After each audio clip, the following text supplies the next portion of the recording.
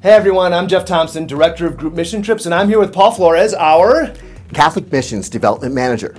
We have partnered with the Capuchin Franciscan Friars from the St. Augustine Province. Together, we will bring our Catholic identity into the group Workcamp experience. We're very excited about our partnership with Catholic Group Workcamps because this enables us to do exactly what St. Francis founded us to do. We work with young people, teaching them the gospel of Jesus Christ, especially the gospel that says, go and help the poor.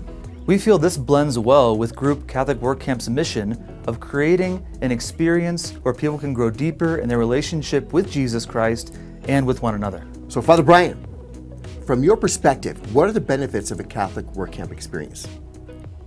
It really boils down to a simple idea of bringing youth outside of their comfort zones and being able to encounter Jesus. The key word here being encounter.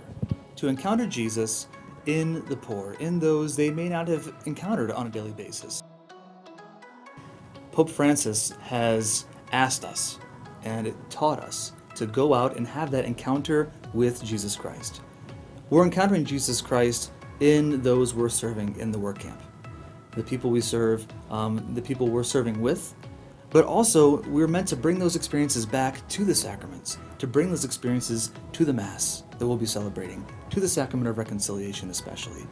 All these pieces are not two, but actually become one in this group Catholic Workcamp experience. I'm impressed by the Catholic Group Workcamp program because it combines the notion of helping the poor, which is a mandate of Jesus Christ. We're not a Christian unless we do good things for the poor.